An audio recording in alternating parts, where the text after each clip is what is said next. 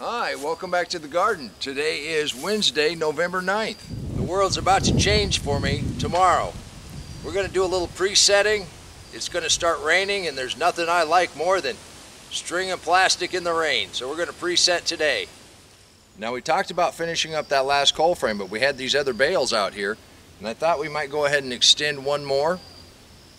I got to thinking about it. Everything we've got planted in here, which we've got beets and radishes and carrots and some cabbages.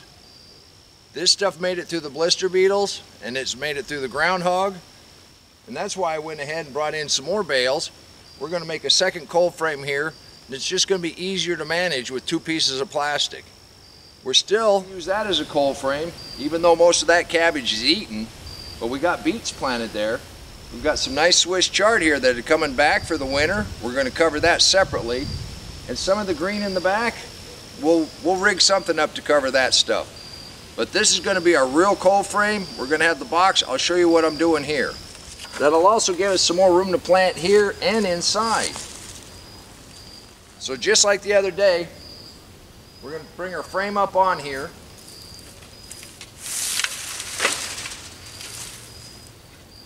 Try not to step on anything that's good.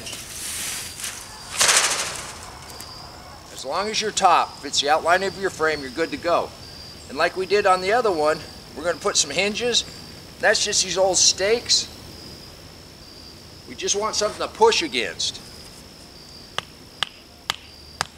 There you go. Now, like I said the other day, I want to do something with that so that it won't poke through the plastic. Now, I'm using this Gorilla tape. This tape holds up to the weather really well. And I'm just putting a couple wraps on here, just softening those corners a little bit.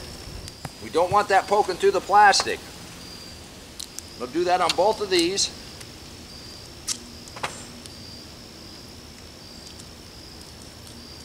And just a little wad on the top is all you need. Something to soften it down a little bit. And we're just going to take our plastic,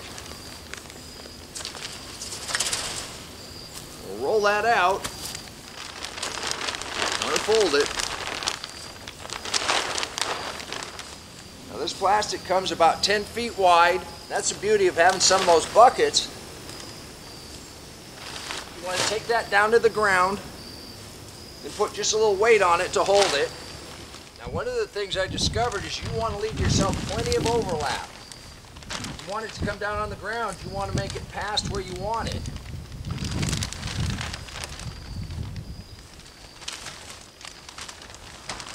And I usually cut this a little short. This is where some of the other sticks that you see laying around the garden come in handy. So we'll see what we got here. Oh, that's going to be just barely enough.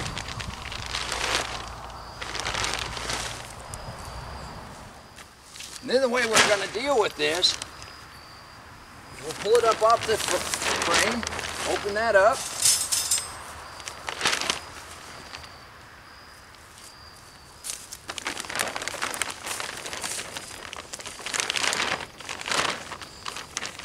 We use our other stick, and we can just roll this up.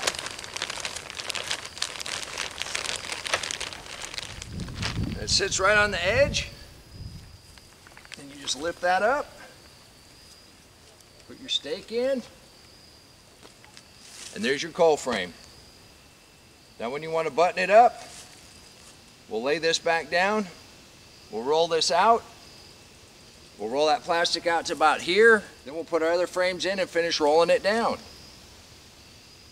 Then we'll do the other one. You do one at a time, you'll be able to do it all. So as you see, it gets dark really quick.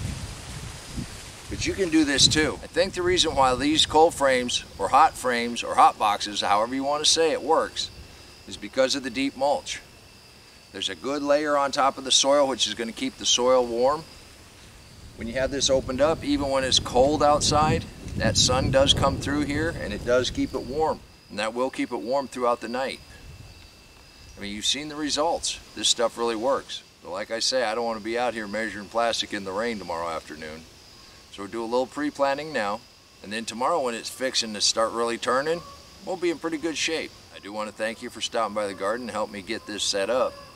Now, if you want to know more about cold frames, check out that link right there, and I'll meet you back here in the garden. And until next time, remember, take care of yourself, take care of your family, and God bless you.